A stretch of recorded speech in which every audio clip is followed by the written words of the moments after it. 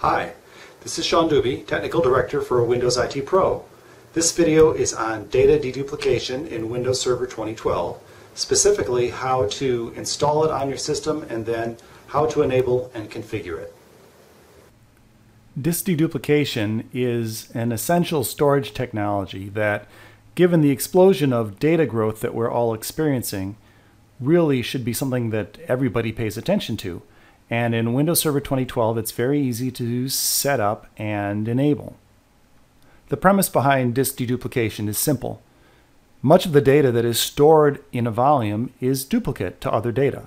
Instead of simply holding all of that duplicate data on a volume, why not just replace the duplicate data blocks with pointers to the original data blocks, or a single set of data blocks on the volume, thus saving space. The savings involved in disk deduplication depends, of course, on what kind of data is on the volume. The most significant kinds of savings can be where obviously you have large amounts of duplicate data on the volume. So say, for example, virtual machine disks.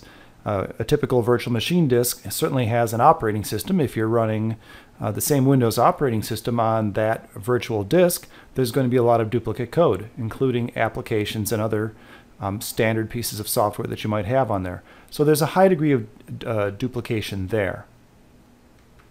Other types of shares, such as software distribution shares, personal file shares, it will vary quite a bit depending on what kind of data you have, and Microsoft has lots of recommendations for that, really designed for many different kinds of data, and it's becoming more and more transparent to enable it. Disk deduplication is designed to run in the background and not interfere with the performance of the system. So the idea is that you can turn it on once you've selected the volumes and then just not worry about it. First, let's take a look at the environment and choose a server and a volume to enable disk duplication on. In this particular environment, I have two servers, and one of these contains a large file share, this particular server called Hanshi. So what I'm going to do is I'm going to go to File and Storage Services and choose Volumes.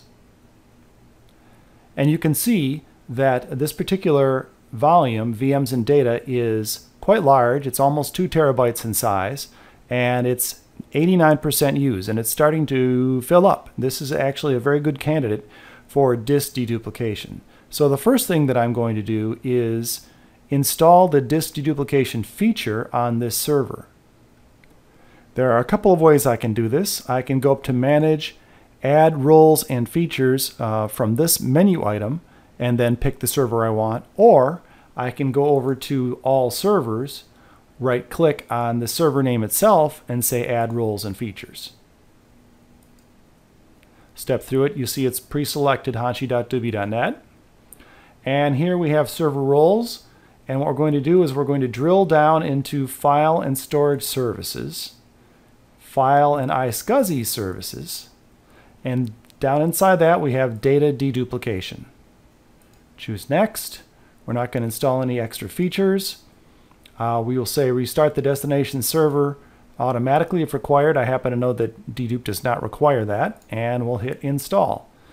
So we're going to let this feature installation run, and it will magically complete itself, so we don't have to sit here in the video and watch it.